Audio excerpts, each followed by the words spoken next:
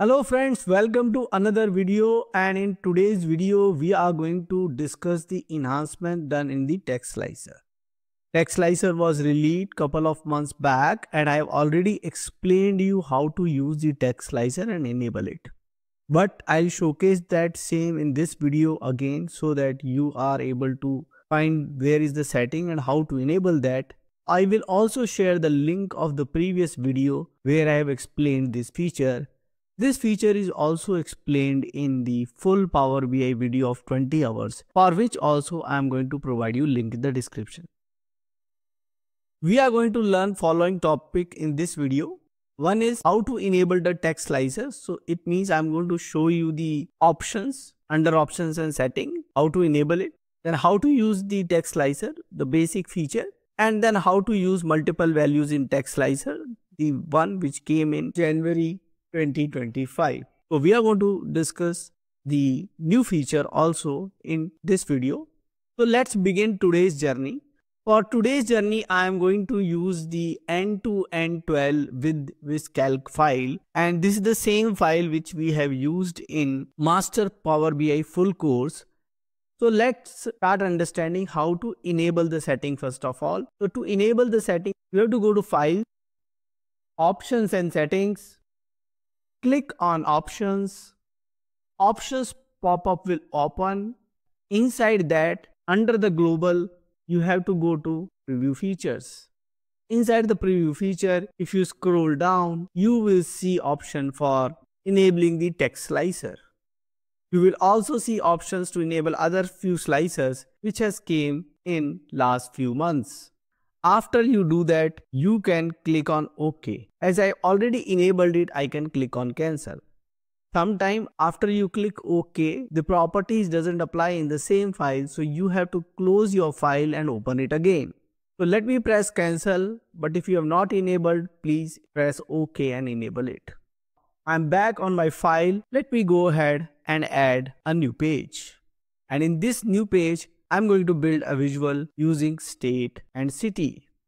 I'll convert this into a table visual and add a measure net from my measures. Now here on the build pane, in case it is not visible, you can enable it from right hand side. And if it is not even at the right hand side, you can enable it from the view tab on the top ribbon. You will get TextSlicer, the new option. If you have enabled it, now click on that. You will get this TextSlicer. Inside that TextSlicer, you can put up a field. So let me put a field city. In this one now, if I use new simply and press enter, you will be able to see all the entries where I have new in the city. You can see New Orleans, Newark and New York. Now let's say I want to search the cities having AN in them. So you get all the cities where we have AN. It could be at any place. Now the question arises, can I search both of them together? So AN, new. I'm not able to do so as of now, but yes, you can do it. Let me clear the selections and go to the properties of this slicer. In the slicer properties, if you go to the slicer settings, there is an option for accept multiple values. Switch it on. After you switch it on, let's again search for new. Now you can see the moment I click on that value, it appears like one of the selections I have done. And now I can type one more value, let's say in. And now I have cities which contain either in or new. It is or. And definitely we want or. There cannot be a situation where we'll get and for such kind of scenarios. Very difficult situation where we need and in both of that. And if you need that kind of scenario, you can use the filters pane. So now we are able to search multiple values, and this is the one feature you are asking for some time. And this was also not available in the alternative what we have previously. Now other than that, I have already explained you property in the previous video, but you can have visual borders in case you need a border. Once you click outside, you will be able to realize there is a border. If I make it small, you can see the border now. Let me click back, disable the visual border. There are similar properties. Then you have the shadow to give 3D kind of shape. If you need title, and in title you can use effects to make it dynamic. Then you have the slicer setting, which I have already shown one option. Then you have input text, which is placeholder as auto. Then you have font, color. Then you have dismiss button. The color of the dismiss button is there. You can change it to, let's say, red.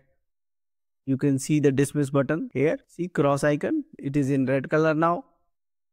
You can decide the transparency, the icon size. You can make it smaller or bigger, spacing that you can see. Applied text padding. What kind of text padding you need. Applied text background. So right now it is gray color. Let me change it to the, let's say, black. Or that's not suitable for the kind of font color we have. We can make it a little different. So now you are able to understand what is this applied background. So whatever we have applied the values, that's where the applied background is working. Now then we have applied text box, on and off. Off, small difference is there. Then you have apply button. You can change the settings for the apply button. The icon of gray, let's make it red. So you can see the apply button here. Now we have to make it little, maybe font size a little bigger. Okay, so now you can see a little bigger apply button here. Then again we have properties like padding, background, border, layout, all these common properties there. Then we have properties for input text box, background, border, focus, accent bar. And then there is a reset of all at many places. Our generic properties would be same. Data format you have. Then you have the header icons, alternate text and advanced options. This is the new enhancement which just came in, and my advice would be go ahead and explore it out. The reason is the customers ask these kind of properties many times and we are not able to give if you are not aware of these new features which has came in into the Power BI. Power BI is enhancing its UI for quite some time to create a very good visual appealing experience, and to provide that you have to go ahead and explore those out. So my advice would be please go ahead and look into all other features which has been released in last 12 months. Thanks for watching this particular video. Thank you. Keep watching, keep asking questions in comments, subscribe to my channel and press the bell icon so that you can get notification for new videos. Thank you.